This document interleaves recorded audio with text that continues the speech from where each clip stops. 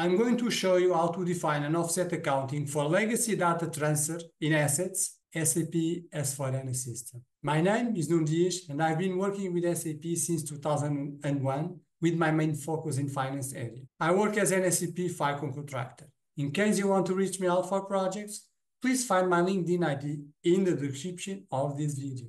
If you are just reaching to this channel, its name is SAP at a Glance, and the aim is to share SAP knowledge.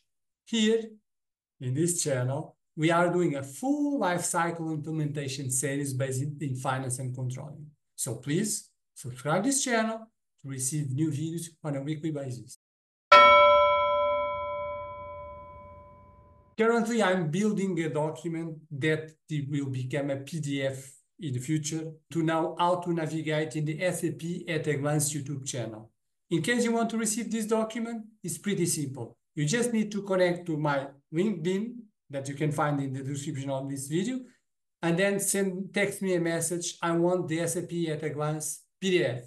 And of course, don't forget, send me your email.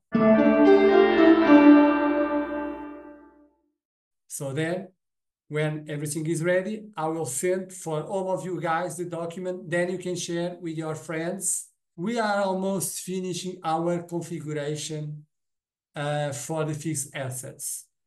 This step is a technical step, just in case it's not done yet, you haven't not done yet. So I'm going to show you where to store the GL account for the legacy data transfer.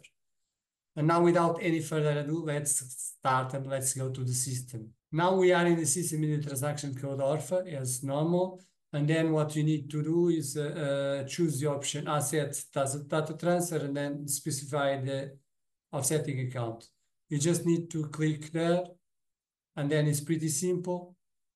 You need to add here the accounts that the system is going to use for during the posting for the asset data transfer, for the legacy asset data transfer.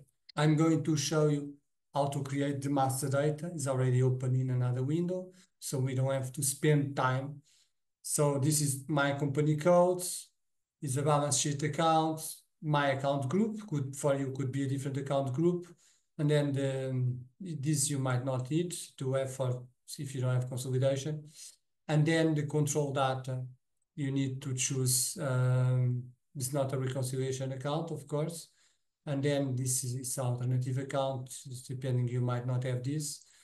And then here is the field status group. So it's pretty simple. You know how to create your GL account for the data transfer legacy.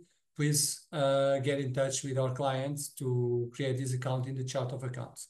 If you are enjoying this video and as me doing it for you, please make a like to this video.